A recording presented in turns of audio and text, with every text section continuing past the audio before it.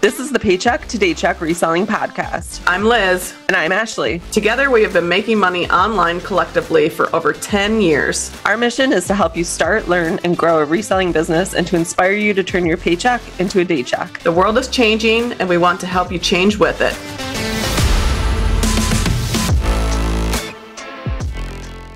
All right, guys, welcome back to another episode of the Paycheck to Daycheck Podcast. Today, we have an awesome guest. It is Matt Hines, aka Buy Low, Sell Hines on Instagram. If you guys are not following him, you definitely should. He is very, very intelligent about all things Amazon, sourcing, wholesale, all of the things that this community seems to have a lot of questions about. And he's super, super helpful as well. I think there's a ton of fear around starting on Amazon.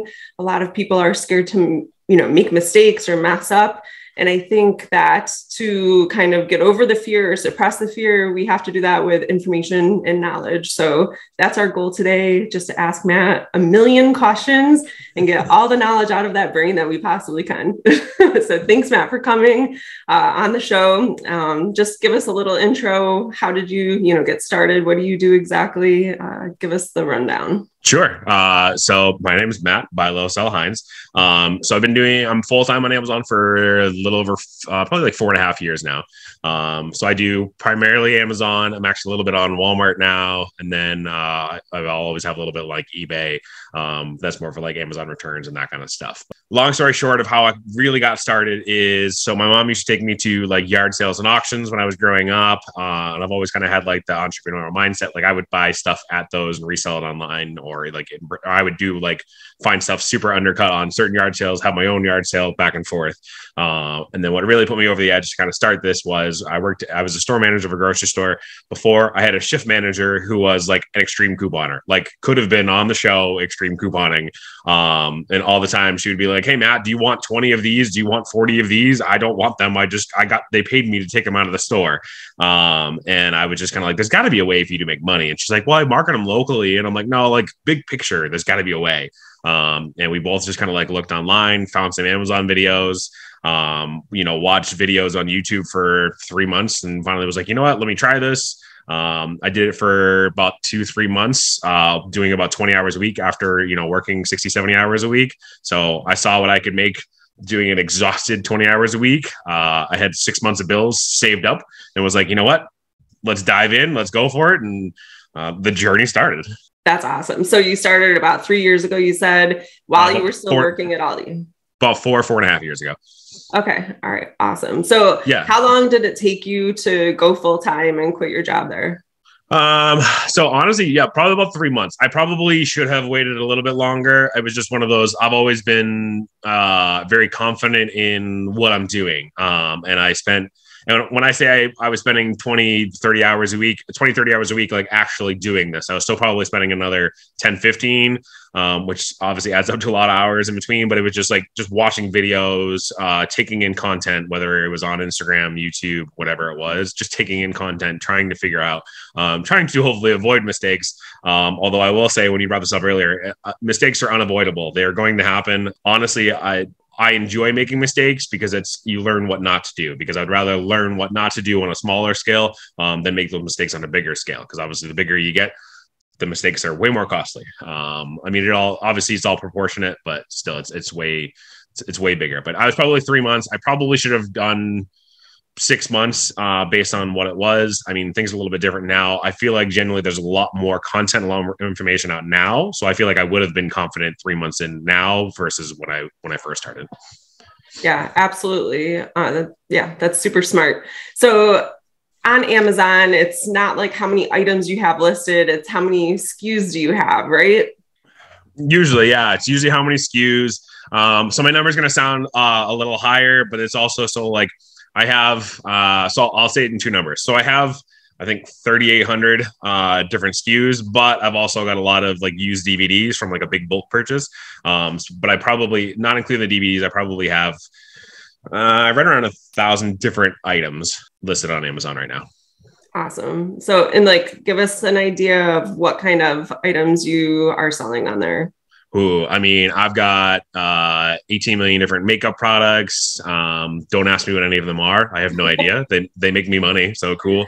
And that's actually, since I'm saying that, that's a good lesson for people is a lot of the times it's nice to get started into products that you know, because you have knowledge as far as like what's popular and the brands are. But once you get into it, you need to be able to shop and buy anything and almost just go based on the numbers. Like you need to be able to recognize brands, but know the numbers. There's plenty of times I've been in Marshalls, TJ Maxx, and I've spent hours in the beauty section. I've been in the women's section sourcing bras and having like the people come over and be like, do you need help? I'm like, no, I'm good. Thanks. Like you have to be able to get out of the comfort zone, and you have to be able to get to the point where, like you just need to find stuff that makes you money. But I sell beauty products, toys, sporting goods, clothing, some like automotive stuff that's tough on Amazon, hats, sandals, shoes. Honestly, I honestly don't think there's a category that I'm not in, to be honest. Awesome. Yeah. I think that's really important too, like to not have like a weirded out feeling about sourcing something that might be a little bit out of your comfort zone. Yeah. If it's going to make you money, it's going to make you money, right? Exactly. Yeah. I honestly so this time of year going into fourth quarter, I'll obviously do mostly, the majority of my sales will be toys, but otherwise I think beauty products is probably like as a category is probably my biggest category. And I don't know anything other than like this brand's popular. So. And do you feel comfortable giving us an idea of like your numbers maybe for last year? Yeah.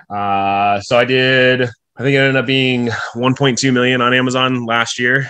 And then I think we're at, I was just looking at my numbers before. So we're at like 750,000 so far this year, but our goals are to do probably around 250 in November by itself and 300 to 350 in December.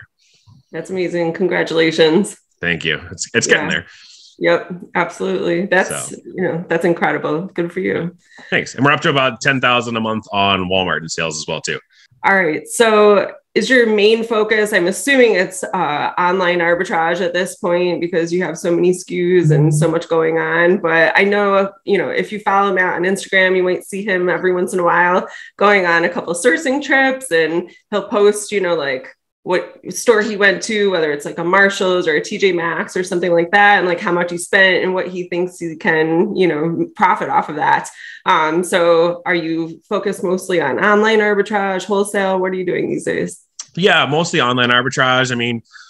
I love RA. Like I will always, I could be doing 2-3 million a month and I'll still find like one random day where I'm going to hit up a Marshalls. It's just like the hunt will never get old. Like finding that product for $3 that sells for 25, like the rush of finding that, like that won't ever get old, even if I only find one of them. But yeah, so I'd primarily say we're probably 80% OA, 10% wholesale, 10% RA. And then RA, honestly, so like I went back in the stores a little bit just when I was getting Walmart started, just because I knew there'd be different opportunities as far as that. Cause like a lot of the stuff that is red restricted that you can't sell on Amazon, you actually can sell on Walmart. And I had to remember a whole bunch of products that I knew would be good opportunities. If I could sell them, I just couldn't, not doing it on a different platform. Yeah. So I'm probably 80% OA, 10 RA and 10 wholesale at this point.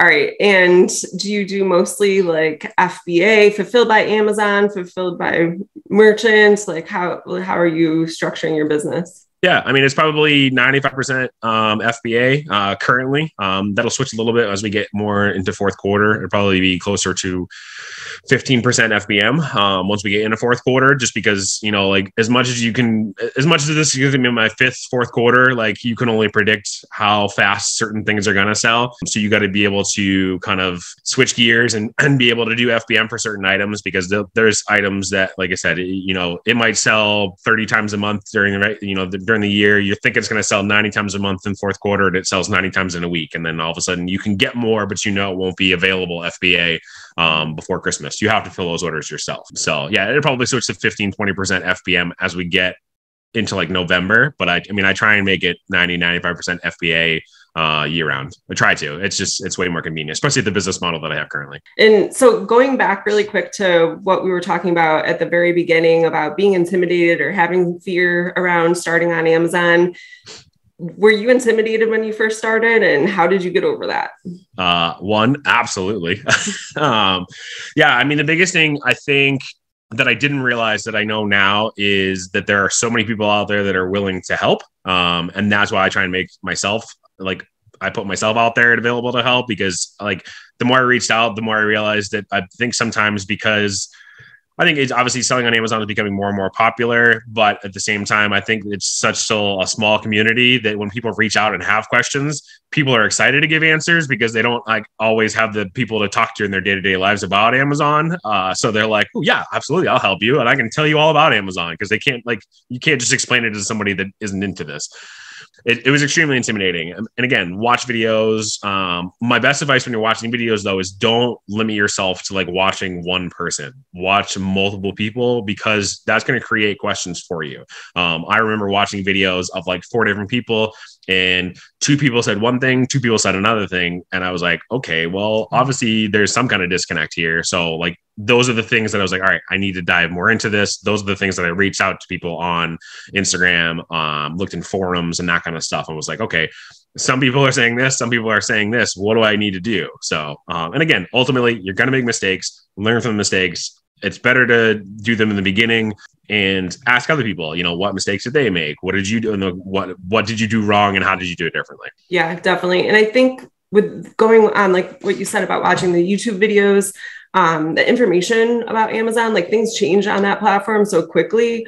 They change what's required at different times of the year. So information that could have been put out on YouTube last year might not be exact or relevant for this year. So just double checking and making sure that you're not watching a video that's a couple of years old, or if you have someone available to you that can answer questions just to verify that information, that's a really great idea. Yeah, definitely put a search filter. So I usually, when I'm watching videos, whether it's for Amazon or whatever, if I'm like doing informative things, I'll put like a 6-month filter on it. I don't want anything that's older than like 6 months, because like you said, everything changes so much. All right. So walk us through a day in the life of Matt. What does that look like? Work, and the occasional sport. So honestly, no, it depends on the day. I mean, so like Monday is usually very different, just because we've got a whole bunch of orders from over the weekend. Again, so like with Walmart, we're still kind of like fulfilling all the orders ourselves. So, and I mean, like even like eBay, the random things I have on eBay is busier from over the weekends. If I find hot items, I'll list those FAM to start, because I think we ended up having 152 orders to fill ourselves between all 3 platforms yesterday morning. So, I mean, we were doing orders until like 1-2 o'clock. So, so it's usually coming in first thing in the morning, checking to see, what the orders are. My employee pretty much does, she does all the orders. I just kind of like, hey, do you need help with this? Stuff like that. So we'll go over that. And then I just kind of like, my first thing is I'll walk around and see what I think she's going to get done for the day, figure out where I need to jump in, that kind of stuff. So I'll organize that. Obviously, I'm going to get going with that. I know it sounds super boring, but it's obviously a part of it. Sometimes it might just be I'm jumping in and I'm doing 2 hours of prep, or I'm putting stuff into Inventory Lab in order to, make a shipment, that kind of stuff. Most mornings, I'll usually go in, check emails, whether it's from wholesalers. And then I literally have a list of probably like 20 to 30 stores. And I literally will go to each one of their websites and see if they're running deals that day. So that's just, I don't even have I have a list written down somewhere, but I don't even use the list anymore. I just know, okay, going here. Let me go to Kohl's. Let me go to DSW. Let me go to Crocs. Let me go to Walmart, and and kind of just see what their deals are that day. So one of my bigger things that I do is I do discounted gift cards as well too. So I'll check and go to a couple of different sites for gift cards and be like, okay, is there any random sites that, are, where they're normally 5% gift cards, today they're 12%. Ooh, they're 12%. Okay, I can probably shop that store today just from the gift cards where I wouldn't normally. So I'll do those. There's a lunch somewhere in between there. I've gotten to the point this time of year where I order freshly. So I've got literally just like a microwave, throw it in, just because I'm very go. Like my lunch break is probably 5-10 minutes, flip around, keep going. And then so after lunch, usually reevaluate, see where things are at for the day, that kind of stuff, see what's left for tomorrow, and just kind of start prepping for the next day. And again, a lot of my day, especially this time of year, is just going through websites, trying to find orders, going through, wholesale lists and that kind of stuff. Again, occasionally, probably one day a week, I might go check out something. Like I use BrickSeek still just to kind of see. A lot of it I'm actually just doing is by ordering stuff online from BrickSeek. But if there's the occasional thing, I'll try and like purposely do it where if I know I need to go to Walmart for an errand, I'll wait to do the errand until like I'm going to go check out something on Brickseek. Like it literally, like I structure my personal life around work in the sense that like I'm only going to Walmart for something I need if I'm going to go deal hunting. But yeah, so I don't know. It's not a glamorous thing. It's literally just, there's a lot of prep. There's a lot of boxing stuff up. There's a lot of checking things in, especially with OA. I mean, there's plenty of days we're getting 20, 30 boxes a day of OA stuff that's coming in. So just making sure we open it up, we check it. And again, most of this is one of my employees, but she'll check it in to make sure we got everything, removing stickers if we need to, polybagging if we need to. Yeah, the boring work stuff. But, you just, if you think about it the right way, you can go, that's money. That's money.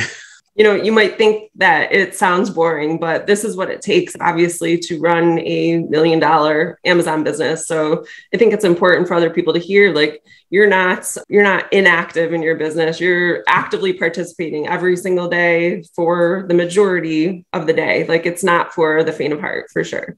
Yeah, it's definitely not. I mean, and again, and I'm 4 years in, and I'm still very much doing the day to day. I mean, obviously, the ultimate goal is to get to the point where you're just kind of overseeing, hey, how's this going? Hey, how's this going? And having warehouse manager and like an ordering manager and like all that kind of stuff. That's obviously the ultimate goal, but it's not easy. You don't get there fast, and the more work you put in, like doing it now, the faster you can get there. So I mean, the more times I'm out there, the more times I'm ordering, the faster I'm going to get to where I want to be.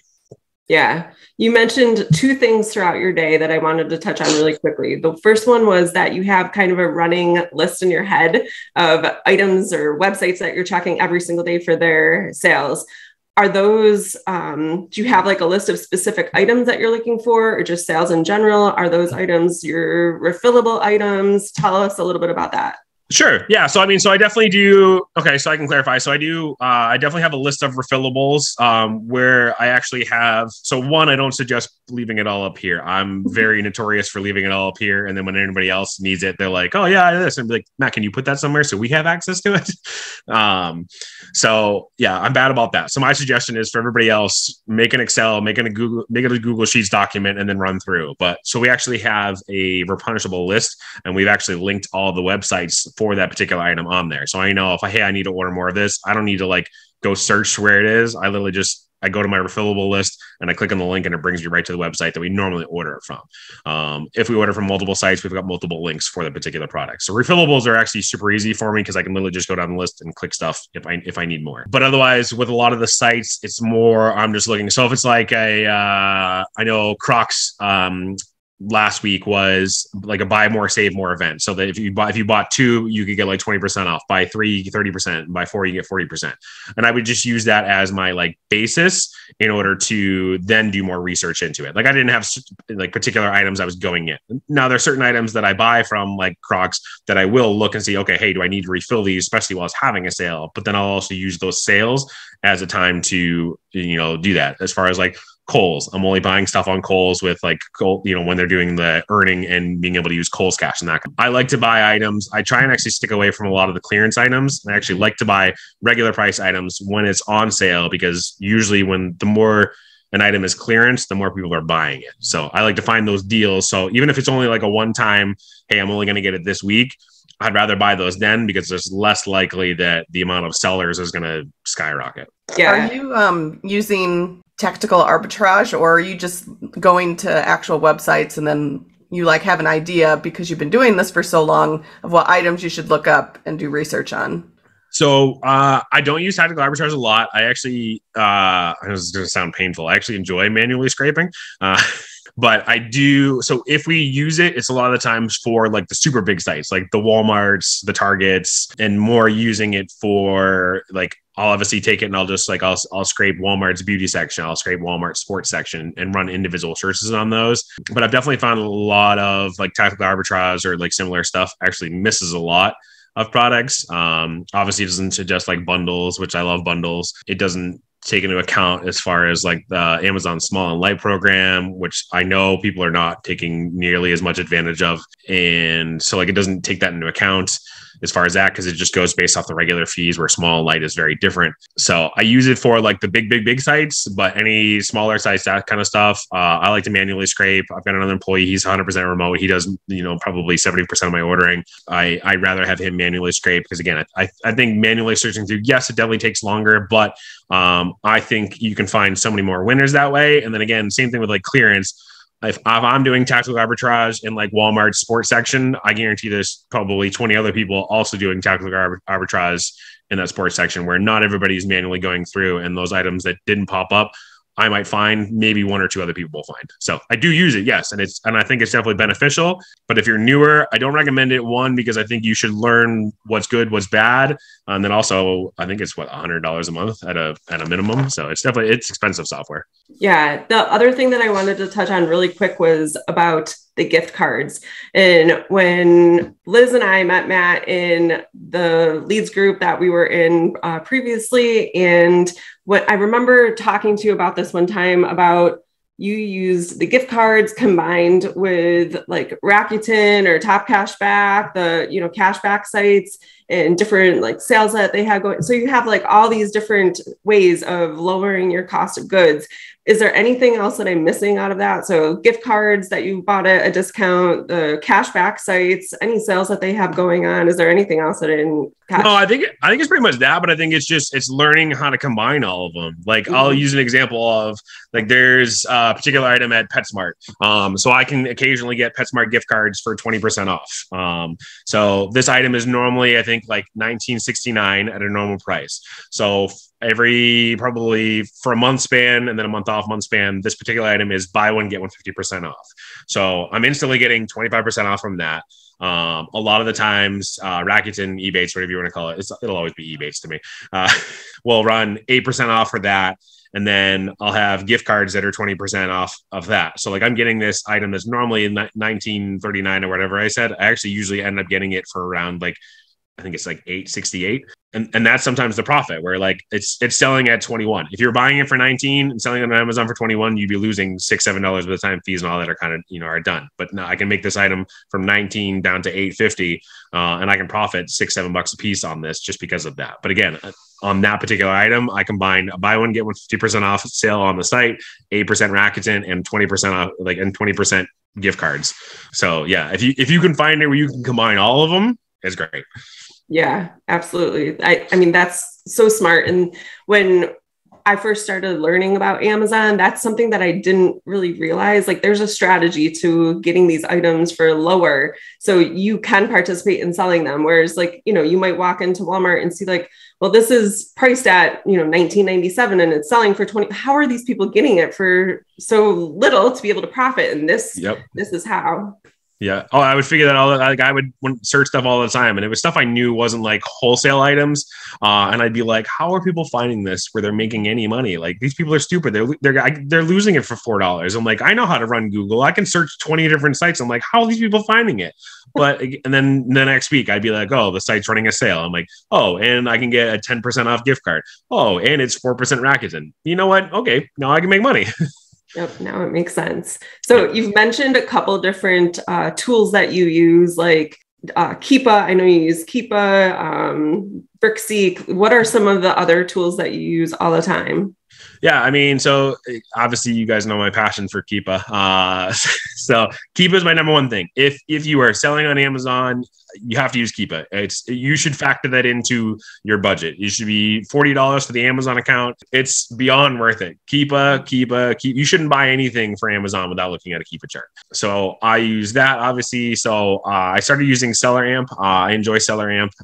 It just kind of gives you a breakdown of everything for the product. You can see like your normal profits. It gives you like a little mini Keepa chart. I just more use that as like a quick searching tool just to see if like Amazon's on it or something. But it shows you like all the variations. It shows you stock counts for everyone. So it's like it's a good all-in-one tool. And then I also use Inventory Lab. Inventory Lab makes putting my shipments together very easy. It organizes things. It's good if I'm trying to figure out like sales for a particular ASIN. I use it especially if I'm working with a new wholesale place or something like that. I'll check my percentage on profits from that place to decide if I want to continue to use them and that kind of stuff as well too. So probably Keepa, SellerAmp, and Inventory Lab to me are the ones that I I will say I couldn't run my business without. But again, I do have Tactical Arbitrage, and I use that. Do you use any scanning apps at all? As far as like for RA to go in, and FBA Scan is one that we used to use. There's Scoutly. Oh, no, I honestly, Seller Amp has an actual like one you can use, a mobile one. So, I mean, I'm honestly just using the Seller Central app just to get the basic information, seeing if it hits the normal the normal things. Okay. Does it make me at least, so I use $3 as my minimum for a product to make me, just because I'm thinking like taking into account prep time, stuff like that. It was a little bit less when I was doing it myself, because obviously I wasn't paying somebody else, but like now that I'm paying somebody, I want to make sure that it's, I know I'm paying them. So it's got to be $3 profit in each category. It's got to be under a certain rank. And then I'll take that. If it hits those, then I'll take the ACE and bring it over to Seller Amp and then do a little bit more research, because on the mobile, you can get the Keep a Chart pretty easy on Seller Amp, where like online it's a lot smaller. But yeah, so if I'm in store, I'm doing Seller Central to start with, and then I'll bring it over to Seller Amp, and then as long as it goes there, I'm kind of diving into the Keep a Chart just to make sure. But I don't use Scoutly, I don't use Scoutify, I don't use any of that for that. I mean, it's all pretty much the same thing. I just take where those things a lot of the times can just all one part, I just kind of go through my checklist. I guess I'm old school in that sense that I like to just go through my checklist when I'm sure there's easier ways. So if someone were to get started on Amazon, if they're like brand new, do you think that they could get started just with a Keepa subscription? A lot of people will give you advice, because there's obviously the individual account and the professional account on Amazon. I don't know if it's called individual, but I think it's something like that. And some people will be like, oh, use the individual until you're selling over 40. If you're going to dive into Amazon, and the difference is $40 a month or not, you should maybe rethink this. Just my personal advice. I'm very blunt as far as this stuff goes. If you're going to dive in. I'm not saying you can't do this part-time. You can 100% do this part-time. I know a couple people that do this just like was extra income. They found a couple good items and they're making $200-300 a month, and they're super happy with that. And they still use professional, but you're going to win the buy box more and that kind of stuff. My suggestion is 100%, obviously the professional account at $40 a month and Keepa. You need those. Like, you can't, do not make any purchase without looking at a Keepa chart. I don't care what the sales rank is. You might even find something that's literally number 2 in toys and it might look great, but maybe you found it that day and maybe Amazon's been on it for the last 924 days and you don't realize that without looking at the Keepa chart. So, and you just happen to find the one day that they're temporarily out of stock. You might go heavy and buy 100 of these and Amazon comes back on the next day and you're like, oh, Jesus. That actually happened to me.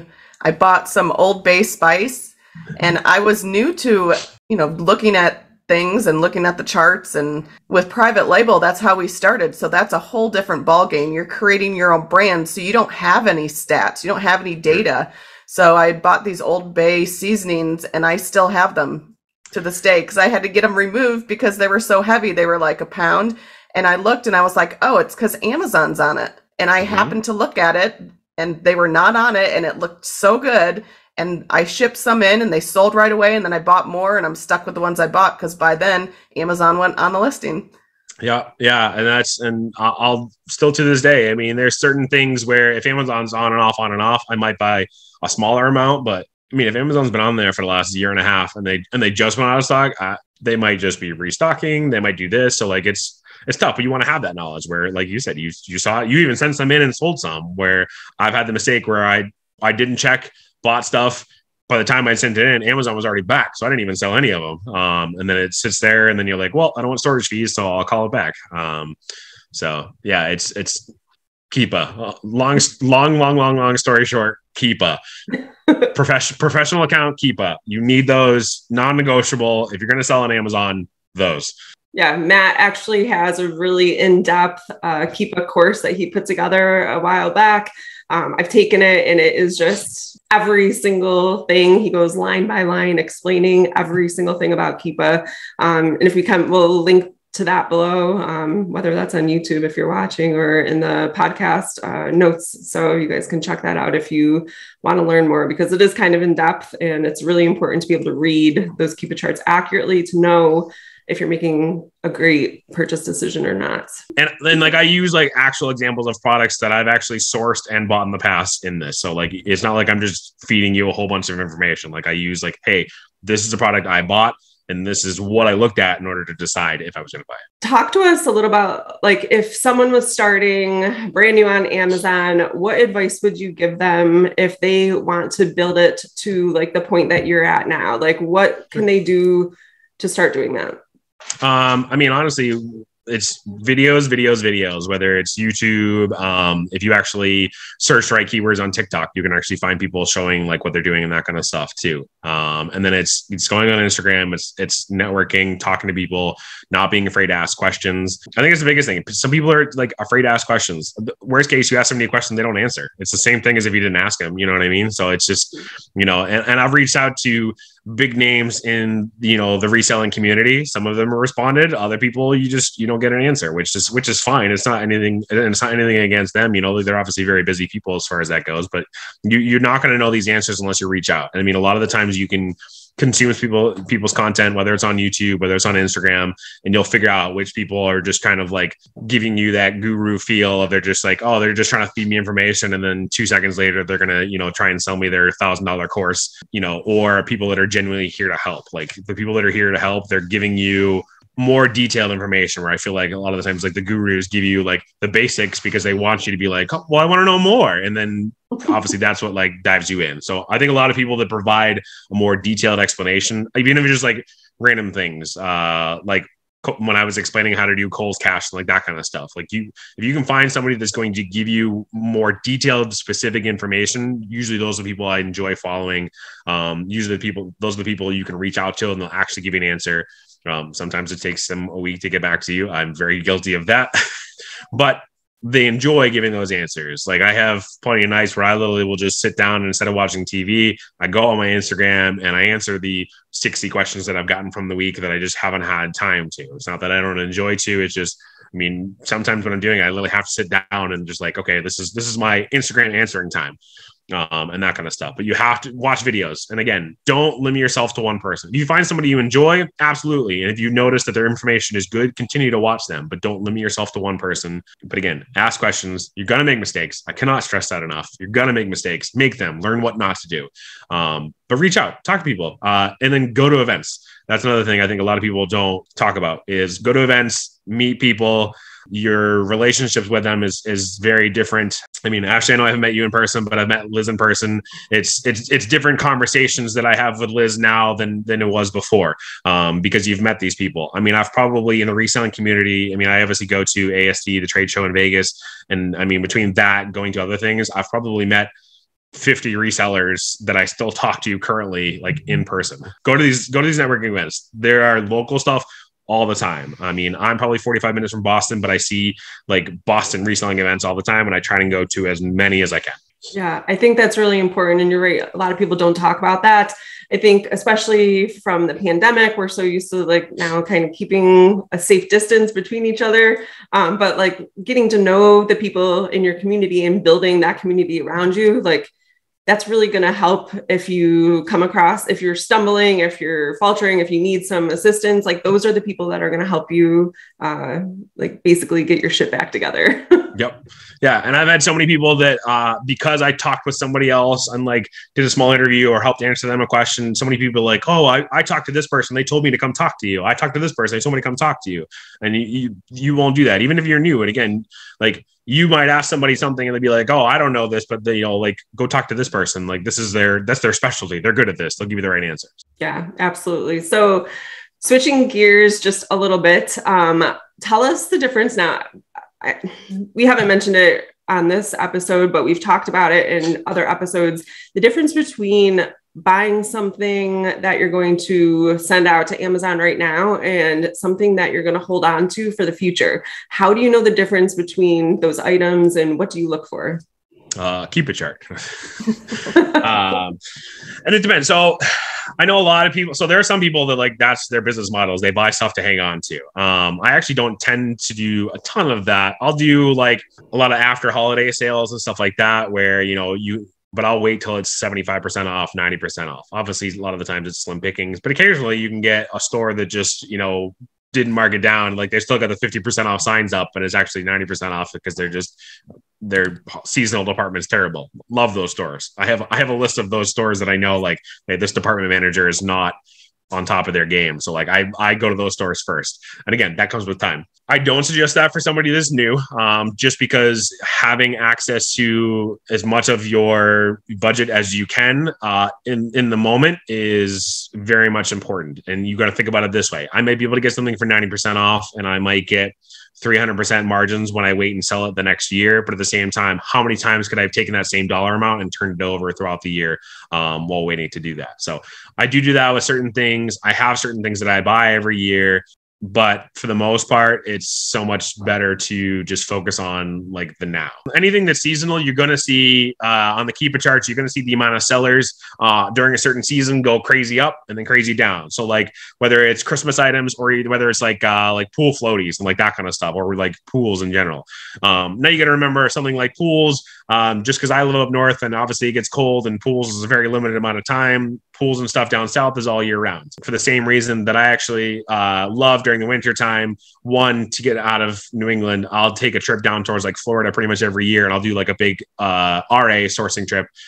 You'll find like winter hats and winter beanies are in abundance down in Florida, because the only people down in Florida buying them are buying them for style, not for actual need. So a lot of the times during like December and January, I go down there, they've got them marked down. We don't have any of them up here. So I'm buying them and then reselling them that way because of that. So like thinking about seasonal items, you have to think about it twofold. Christmas is usually, and again, random Christmas stuff will sell throughout the year, but for the most part, Christmas is just Christmas, where sometimes like a summer seasonal thing is more popular in the summer, but it still sells year round. So literally just looking at the Keep It chart, looking at usually a lot of the times the amount of sellers, where Christmas items, you're going to see the amount of sellers skyrocket pretty much now until January. And then you're going to see it dip down, and then it's going to stay dip down. So you're going to look for that on the Keep It chart to see when the amount of sellers, even the summer items. So like where Christmas, it's going to do one of these, summer is just going to do one of these, and then just kind of like slowly die down and then kind of like have a baseline for it, where Christmas is just up and gone. So honestly, the amount of sellers is a good way to judge how much something is like seasonal, in and out, that kind of stuff. If you think it's a seasonal item, I mean, you'll have random items like I'll have random toys, not even fourth quarter, you'll see up and down. That just might be something where it was like clearance at like a whole bunch of Walmarts, Targets, like that kind of stuff too. But that's a good indicator. If you're tempted to buy something, and if you see the amount of sellers went from like 20 to 60, maybe think about not buying that, because that price is usually, if the amount of sellers is going this way, that price is going this way. Yeah. So touching really quick on the seasonal items, I know one of the big fears that people have about selling on Amazon is the returns. And I know that seasonal items tend to have a higher rate of return than like a non-seasonal item. So obviously that's just a part of business. It's just a part of selling on Amazon, but how do you process your returns and what do you do with them?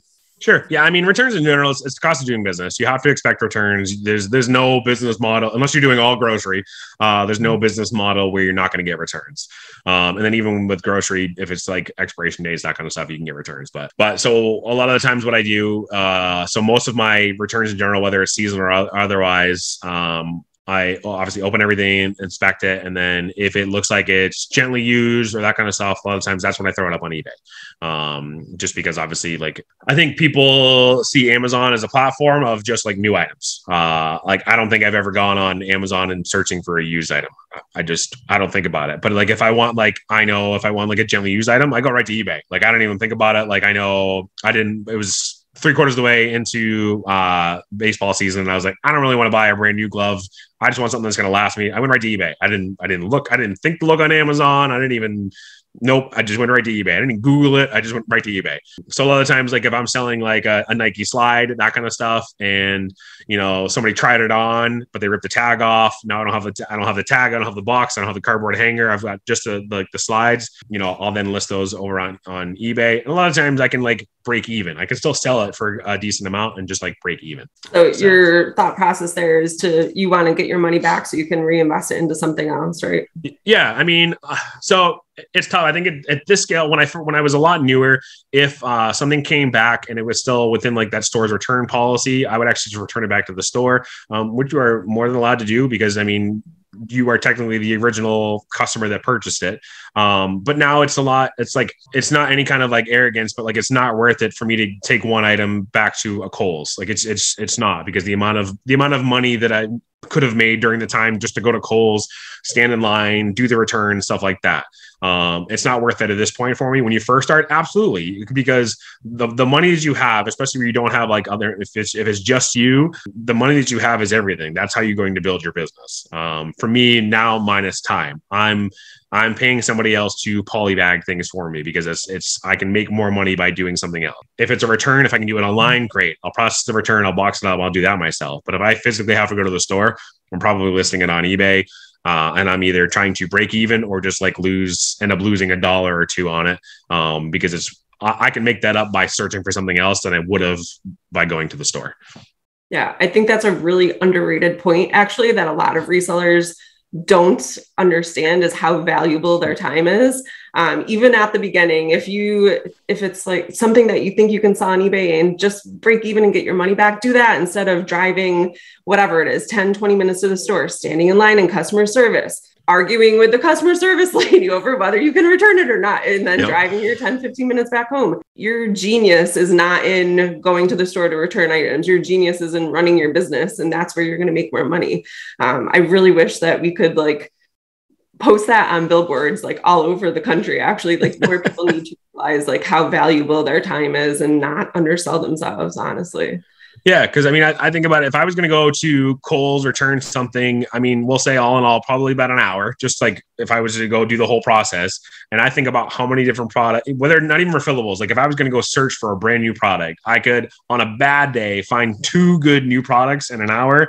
And that might be something that could make me thousands of dollars over the course of a year. But instead, I went to Kohl's and, I got my $14.95 back. Exactly. Woo. Yeah. Now again, if it's just you, if you're not paying anybody else, and if your budget is like $500 for the month, yeah, go back to the store, go get that. It's worth it. You have to figure out at a certain point you transition to, you need to figure out, okay, my time is worth this much per hour when I first start. 6 months in. Okay, now my time is worth this much per hour. 4 years in, obviously my time is very much, I value it different per hour. So you need to look at that. Okay, is this action that I'm going to do, is that going to make me enough for that hour in order to justify it? Or could I make more doing something else? Yep, 100%. I absolutely agree with that. So what have you done specifically over the last couple of years to grow your business to the point you're at now? Give us some like really specific things. Sure. Honestly, the biggest thing is hiring people. Because again, once you get to a point where, obviously one, you have to be able to afford it. So you have to put in the work beforehand. It's the long days, the late nights, but again, it's very different. So like before, I was working 70, 80, 90 hours sometimes at the grocery store, but I was there. I was pinned there, couldn't do anything else. We're here, I can still work 90 hours and it doesn't feel like 90 hours because you know what? I'm hungry. I'm going to stop and eat. Cool. I can go home, relax a little bit, jump in the hot tub, come back, go to work. It's a different 90 hours as far as that goes. But you have to be able to, be willing to put in the work. Biggest things to be able to grow is one, you need to, I think a lot of people focus now, and again, when you first start focusing on like getting better margins is great because you want to get that return because you obviously don't have the bigger investment. I think a lot of the times in order to grow to a certain extent, you need to make sure you're willing to, obviously you still want good margins, but you want to be able to focus on quantity as well too. Once you can get to that point where you're selling 40 of this, 100 of this, because those are the stuff you're going to get and you're going to get those refillables. Refillables is a huge thing as far as being able to grow. You want to be able to get to a point where, so like now I've got warehouse employees, obviously like internet, electric, like all the overhead. So my goal right now is in order to get my refillables that takes care of all my bills for the month.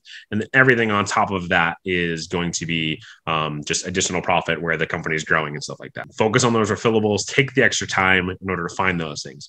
You're not going to find refillables at a Marshall's or TJ Maxx. Now, don't get me wrong. There's been plenty of things like Tickle Me Elmos. I have sold over 1,600 of those. Just from TJ Maxx and Marshalls. That's as close to a refillable as you can get, but now they don't carry it anymore. So you never know when they're going to stop carrying it. I've got my top sellers are comical, and my overall time. So you can't think of those as refillable items. Those are great. Those are good additional things. But you have to get to the point where you have the refillables. Getting to the point where you're hiring someone, again, it's just your time is worth a lot being able to find new things. So now instead of like if I order 100 hats. I'm not spending the time to polybag the 100 hats myself. I order the 100 hats. They come in. She can, at this point, probably do all 100 in an hour.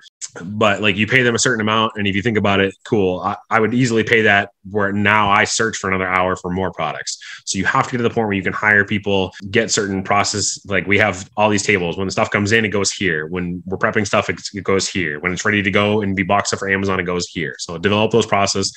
And then that's going to help you grow as far as that goes. And again, understanding Keepa charts and knowing when to up buy on something, it's very daunting. I still catch myself, and I know better. I catch myself all the time being like, oh, like I should buy 400 of these. I'm only going to buy 200. And then as soon as you sell at 200, you're like, I should have bought 400. So having the confidence to be able to buy is a huge thing as far as growth. Like, I think that's very, very underrated as far as having the confidence. But again, it's not having the arrogance to buy 400 or something. It's having the confidence to buy 400 because you've looked at the Keepa chart, you've seen the sales history, you understand the graphs, and you know that based on everything I have in front of me, this should sell. Yeah. Amazon is, I think, a lot more data driven than other platforms because they provide so much more. There's so much more data available to us basically on Amazon. And, I think that's something that people get stuck on, especially if they're coming from a different platform like eBay or Poshmark. Maybe Poshmark doesn't have a lot of data. eBay has more data than Poshmark, but certainly not as much as Amazon. So you really need to do your research and make sure that you're making educated buying decisions, because you don't want to get burned and then end up with boxes of, stuff that you can't sell on there. Yeah, there's so much data on Amazon. Like, for example, there's zero data on Walmart. Like, there's no sold comps, there's no nothing. Yeah. So my research for Walmart is, does it sell well on Amazon? Okay, it probably sells well over on Walmart. So yeah, there's so much information on Amazon. Again, if you're buying stuff without Keepa, you're genuinely, you're not going to be successful long term. I promise you're not going to be. But like, there's so much data available on Amazon for you to make educated like purchasing that it would be. There's certain things you're not going to know. You're not going to know that Amazon's going to jump back on. You're not going to know that this random seller is going to randomly pop in with 500 units and they were able to market it $4 less than you. You're not going to know that. But it's very tough to not be successful if you put in the time and understand Keepa charts and everything. If you understand that stuff on Amazon, it's hard to not be successful. If you're not successful, you're just lazy. I'll be blunt. It's the absolute truth, though. You're 100% correct. Yep. What do you think is the biggest mistake that you've made on Amazon? I think, honestly, the biggest mistake is I didn't understand variations. So, like, for example, I can use this example because there are a whole bunch of them sitting in my warehouse.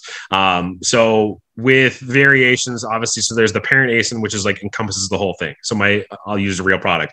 So I had these NBA basketball like laundry hoops. So it's literally just like a hoop you can throw on the back of your door, and it's just got like a 4-foot net you can just throw your laundry in.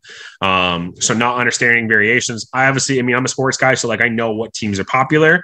But at the same time, I just saw that this listing as a whole, I was like, oh, it's a great rank. So this product sells all the time, this and that. So I ended up buying this one wholesale site we had only these 4 teams available. So I bought, they were case pack. I think I bought 48 of these 4 teams. So 48, 48, 48, 48. I didn't understand variations where the popular teams were 1, selling for less, and 2, they're just more popular. So I think I had these sitting in there for like 6 months, and I had sold 1 of one, 2 of another, 0 of another, and 0 of another. So I had sold 3 units out of almost 200 because I didn't understand variation. There's plenty of tools within Keepa that shows you, hey, this variation is more popular. You have to like take into account like, okay, this team might be popular, but if this is selling for $29.99 and all the rest are selling at $14.99, you're probably not going to sell a ton at that $29.99. So I think my biggest mistake is not understanding variations. It's very easy when you have a product and that's it. Like if this is the only thing on the listing, that chart is for that product. And I think a lot of people don't realize that when they're looking at variations, whether it's different shoe colors, whether it's different sports teams, whether it's different sizes within shoe colors within different shoes, or even like shirts, medium, small, large, extra large, like understanding which one of those sells the most. I've learned that mistake hard a bunch of times because I bought a whole bunch of stuff with variations many different times, but it's easy. Again, now it's easy to understand that I know how to look at it. But I still have those laundry basketball hoops sitting in my warehouse they're still here. Christmas gifts, man. If they were local sports teams, yeah, but I'm not going to give like a Colorado team to somebody. Yeah, I don't know. True. Very true. Yeah. Well, yeah. Maybe they'll come back. Maybe they'll come back. Yeah. Sure. What do you think? So the opposite of that, what do you think your biggest success has been in your business so far? Like product or something I'm doing? Dealer's choice. Well, product would be easily Tickle Me Elmo. And that has provided me with so many videos, way too many laughs. For a while, like some of my local Marshalls and TJ Maxx, I would walk in and the store manager would be like, "Oh my gosh, it's the Elmo guy." And I'm like, I'm a 6'5" big guy for me to walk in, and customers that don't know who I am be like, "This is a big giant. They're calling me Elmo guy." It was fun. It was great. I made a ton of money off of that. Yeah, I think my biggest success was honestly just like getting out of working out of my house and into a warehouse. As much as don't get me wrong, it's fun to work from home. It's great, but obviously you have limitations as far as that goes. So I think that was my biggest success because I felt like a business then. It was still a business. I was still doing very well working out of my house, but I mean like I don't miss lugging boxes up and down out of my basement and oh crap, the mail guy's here. I've still got 40 boxes I gotta bring up and down, from merchant fulfilled orders and that kind of stuff. So I think my biggest success was moving into a warehouse and even like hiring my first person, just because it felt like a business. I'm succeeding enough that I can do this. Yeah, those are really good answers. I think, especially when you hire your first person or outsource something, then you start to feel like really official, like, oh my gosh. And the more you treat your business like an actual business and work on it that way, it just compounds, like that feeling just compounds over and over again. Yeah. And it's always going to feel like a business, but I think the biggest thing that I've enjoyed is that I make sure that I still feel the freedoms of this. Like there's plenty of days that, like I'm not setting an alarm most days. Like that was my favorite thing when I first started doing this. It's just, I know I'm going to put in the hours. It doesn't matter if I wake up at 6 a.m. or if I wake up at 10 a.m. I'm going to put in the hours. If I needed to sleep, I needed to sleep. You just work a little bit later that day. So like you still, as much as a business, as much as I'm still, especially this time of year, it'll still be 80, 90 hours a week this time of year. But like you still have the freedoms. That's the biggest thing to me. Absolutely. So you've talked about this a little bit online before. I'm not sure if the video is still up on your Instagram or not, but can you dig into Kohl's Cash for us? Sure. Give us some details. So with Kohl, and I use this kind of technique with a lot of different places. Obviously, so like Kohl's Cash is different because you're earning a certain amount and then you're using it afterwards as well too. But like a lot of places, so like for another example, DSW, a lot of times like you earn rewards and that kind of stuff. And I'll wait to use those rewards for their sales. Now, Kohl's Cash is a little bit different in the sense that it's usually the same time periods when you're doing it. So you can usually earn on a Thursday, Friday, Saturday, and Sunday. Now, depending on the time of year, it's every week or every other week. So sometimes there's like 2 weeks in between. But so the first time you're doing it, you're going to have to, you can't use because you haven't built it up. But say for easy example, I'll earn, so you get $10 for every 50 you spend. So on a good weekend, I'll earn, on a normal weekend, I'll earn $400 in Kohl's Cash. Sometimes it's $20 at a whack, $30 at a whack, whatever. It's all different amounts. So then what I'll do in order to use it, so you can use it that following Monday. And a lot of people use it right away because they have it. They're like, I got to spend it. I'm going to get some inventory, but you have to be patient with it. So the whole point is you're going to wait until the next time you can also earn Kohl's Cash while your Kohl's Cash that you have is still good. So what you're doing is you're literally rinsing and reusing. So say, for example, I'm buying a $25 product. I'm going to buy 10 of them. So it's going to cost me $250. The first time I do it, I'm spending $250 and I'm earning $40 in Kohl's Cash. So then the next time, what I'm doing is I'm waiting for the next cycle where I can earn and I can use what I have. So I'm going to put the same order in. So say, for example, if it's just like a shoe, I'm going to put the exact same order in and it's going to be $250. Now I'm going to use $40 in Kohl's Cash, but because it's still over $200, I'm earning another 40 on top of that. So now all I'm doing is I'm literally just making my average buy cost. Now it's $21 instead of $25 because I use 40, but I also earn 40. So I, in essence, just a wash as far as the Kohl's Cash. And then either next week or 2 weeks from then, I have another $40 available. So I'm literally, again, the first time when you first do it, you're going to have to pay full price, and you're earning the Kohl's cash. But you just have to remember every week or 2 weeks, you want to check, okay, can I spend it and earn it at the same time? And then like I try and make sure those margins are the same, where if I'm going to use 40, I want to make sure I'm earning 40. Or like if I'm buying something that's $500, you're going to, you're going to be earning 80, so I can use 80, and so on and so forth, just depending on what it is. So, but yeah. That is the stuff that makes me so excited to do retail and online arbitrage.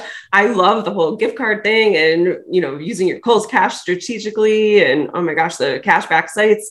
It's just, there's so much opportunity out there that I think like people sleep on a little bit, but learning how to use that stuff to your advantage is so important because like Matt said earlier, that's the difference between being able to profit on an item or not being able to. So. And it's honestly the biggest thing with like Kohl's cash and that kind of stuff. It's a great way to get items that are regular priced and sell those on Amazon. The more items you can find that are I think everybody thinks you're just trying to find clearance items because those are cheap. The more regular price items you can find, you're going to get a lot less competition.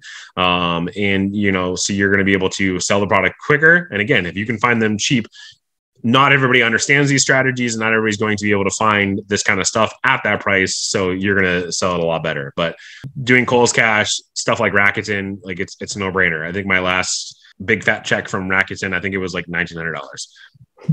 Oh my gosh. it's click a button. That's all you got to do, guys. Yeah, it is easy. I always recommend people do that. I mean, why not? And I think especially with online arbitrage, the goal is to try to get the buy cost as cheap as you can. That's the only way that you're going to really have good profits. Yeah. And again, touching on this, because I know earlier I was talking about like, I'll go and I'll check and see if gift cards are discounted. I'll go into Rakuten every single day too. That's part of my list because there'll be random stores that are 10%, 15%, but just for that day. You either have to do it different ways. So I know a lot of people that just take their Rakuten check and that's their fun money. That's their next trip and that kind of stuff. And I will do that to a certain extent. But at the same time, if a store is 10% or 15% and I'm factoring that into my buy costs, I'll take advantage of that because there was one time where it was literally 15% on like 3 different stores. And I mean, I think I earned almost like $1,100 on a weekend once just on Rakuten. I mean, this is probably 6 months ago, but it was $1,100 on a weekend because it was 15% off. So like I remember I don't even remember what the site was, but there was one site I was using 15% Rakuten. I had 12% gift cards and they were like buy one, get one half off on like most of the things on the site. Like I was getting stuff for like $50 and it ended up being like 21. And like, it was ridiculous. I want to say I ended up spending like $40,000 on one weekend.